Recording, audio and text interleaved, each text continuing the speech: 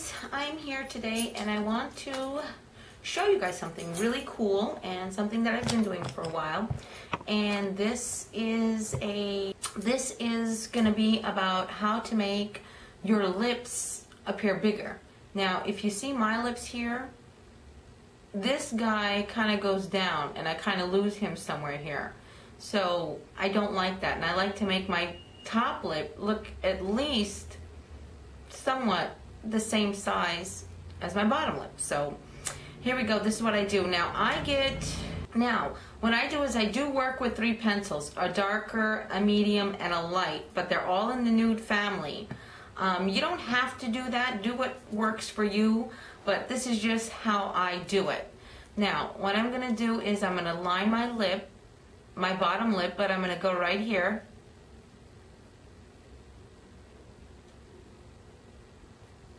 Okay, and I'm using my darkest pencil. And I'm going to take it up.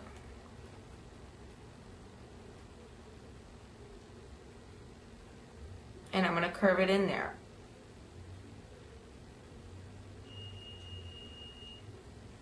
And then I'm going to take it up. Now what I do here at the bottom is I just get my pencil and I just rest it on the bottom of my lip and I just run it across.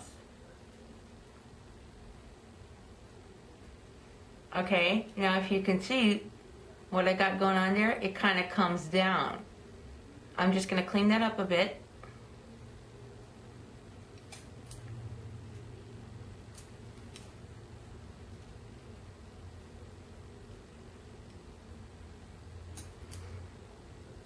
Now where I like to line is I like to line right where my lips meld or morph into my face.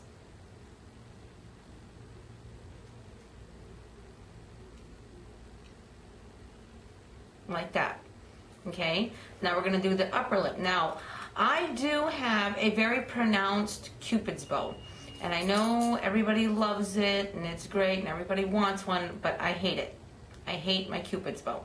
So I like to make my Cupid's bow disappear, and this will make my lips look more fuller. Now what I do is I go to my Cupid's bow and I make my 2 mountains.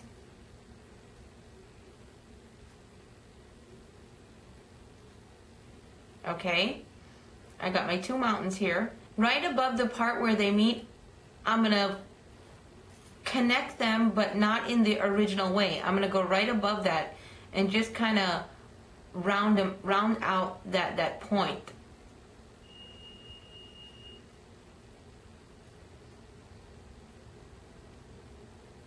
Like that. Now if your lips are shaped differently, you know, you would have to do it according to your Cupid's bow, but this is just how I like to do it.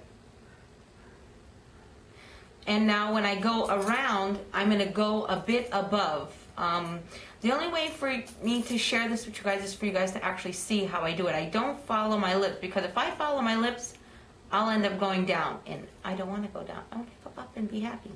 So this is what I'm going to do. I'm going to the tip of my Cupid's bow and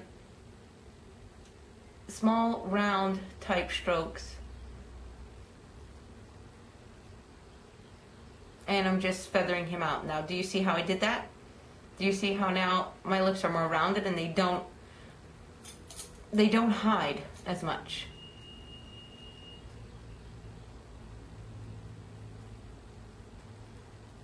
There, see? And you want to do it in kind of a natural tone to your lips, because if you apply product or lip gloss or lipstick or whatever you're going to apply, it looks like your lip. Now I'm going to do this again over here.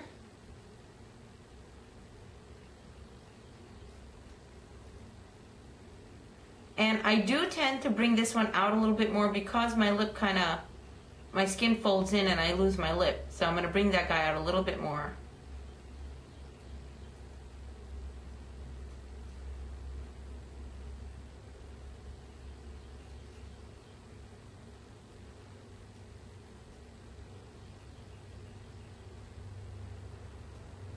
I guess what I'm going to do now is I'm going to darken up the bottom.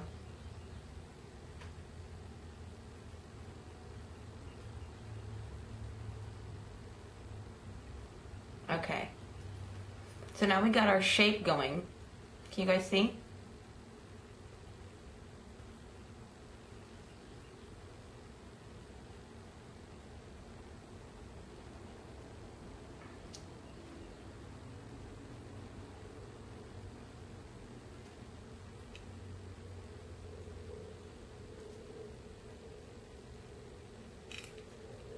That is my darkest shade. I'm going to go in with my second darkest shade, and I'm going to go in the inner parts of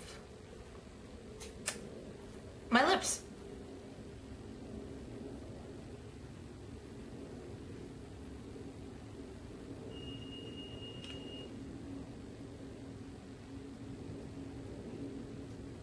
Now when I get down here, I'm going to stop. I'm going to bring it in from here and just blend it there. And just make like this shape. Whoop, like that. And I'm going to blend them a little bit right here. And now we're going to do the same for the top. We're going to go in from the corners and come up to right about here, right before you hit your Cupid's bow.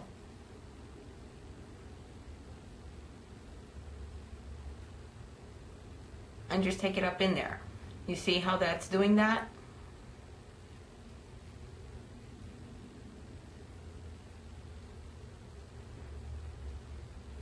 And like that. Now this is all open.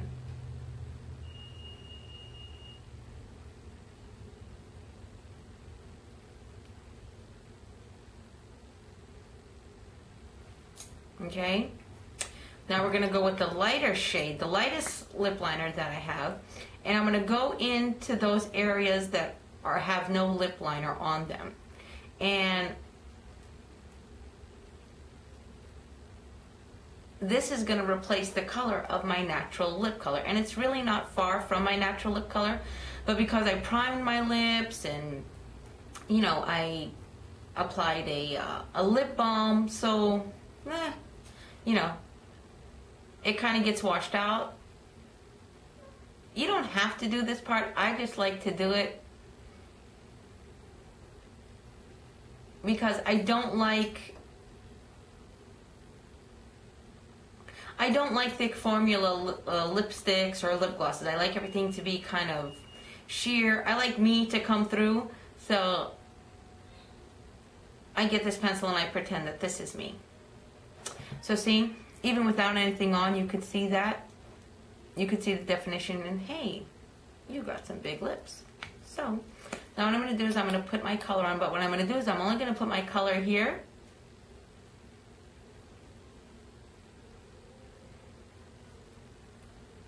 And here. Down at the bottom.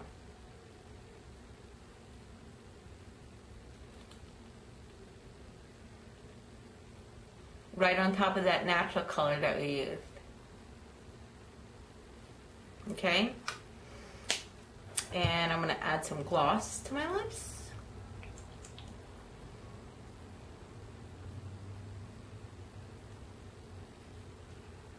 And I love this because, especially when you're doing an ombre lip, you can kind of work it to blend everything together.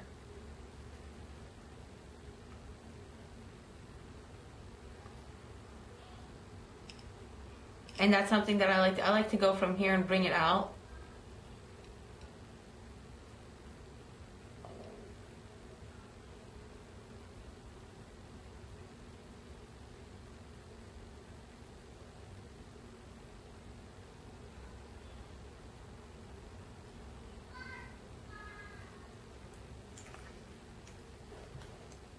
And you can go back in one more time with your darkest shade.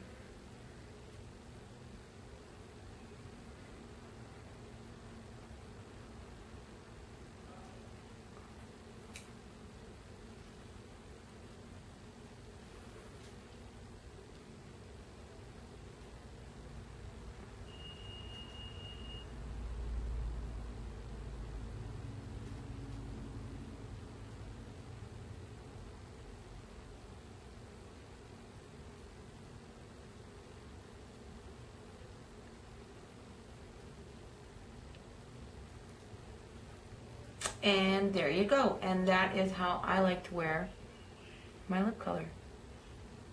You guys see? Okay, so I'm out. See you guys all later and have a good one. Bye. So yeah, that is all I have to say about that. I hope you enjoyed this. I hope it was helpful. Please remember to comment, rate, subscribe.